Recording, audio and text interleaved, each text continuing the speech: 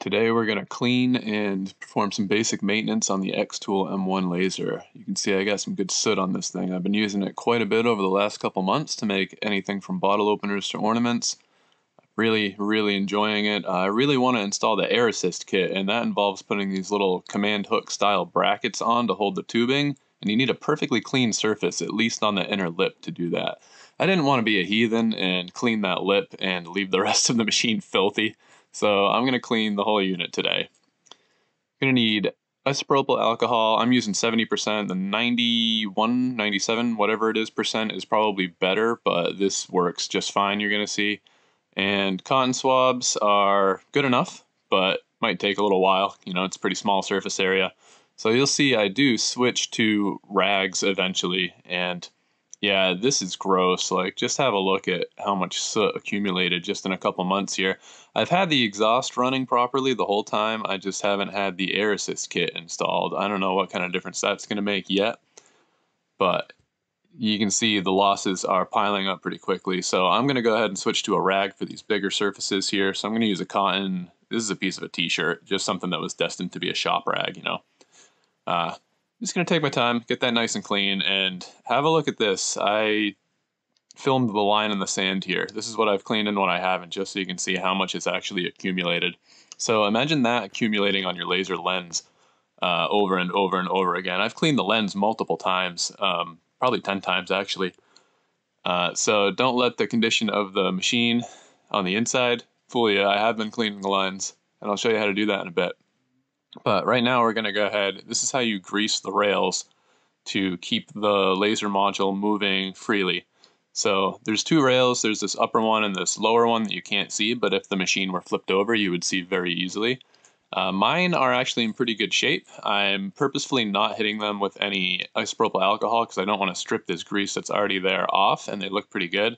And for the same reason, I'm only adding a little bit to mine. The manual says that you will need to add this after some time, depending on use. It's very vague, so I would keep an eye on these rails, make sure they got at least a little bit of grease on them, but things aren't too gloopy. If they are, just spread it out with your finger, remove the excess, keep a nice little sheen on there. You may not have to do this for a very long time, by the way, so don't get too obsessed with this, but keep an eye on the rails. So I'm moving the laser head over so that I'm hitting the bit of rail that it was blocking. So make a point to do that so you don't have one dry spot on the rails. So this is the bearing that kind of rides the rails. I tried to film it for you quickly. Mine is actually, I noticed, it's got a little hair in it, so I clean it right after this. Pretty cool system. So now we need to lift this off of, I have the honeycomb riser base installed. It's an accessory kit. I can talk about that later, or ask me in the comments if you want. Make sure when you turn the laser head or turn the unit over that the laser head is actually at the lowest point already. So you can see I've moved it all the way to the left here. So that'll move freely, and gravity will slam it into the side of the machine if you give it any room to ride down the rail and smack. Hopefully that made sense. Basically, you just put the laser head at the side that you're going to pivot around as you turn it. So I'm just very carefully turning this upside down, making sure that all the wires are free. Just going very slow with it because I don't want to damage anything. So this is the little cutter head if you're going to use this like a Cricut and cut material with it. Vinyl, I mean. You can just pull that right out. It magnets in.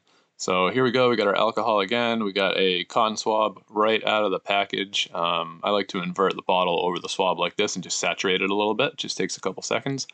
And then the lens is right down in there in the middle of that brass colored ring.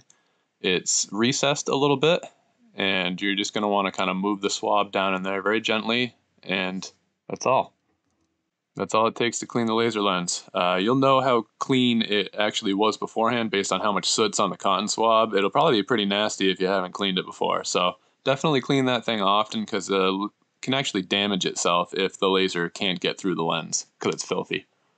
So I hope you liked the video. If you want to help me out and make the algorithm smile upon me, hit that like button. If you want to see more like this, go ahead and subscribe. And if you're already subscribed, it's great to have you. Till next time, peace.